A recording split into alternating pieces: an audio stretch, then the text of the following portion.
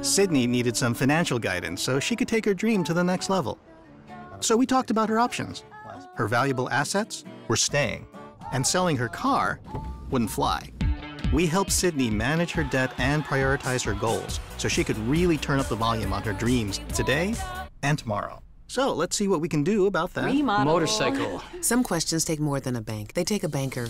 Make a My Financial Priorities appointment today, because when people talk, great things happen.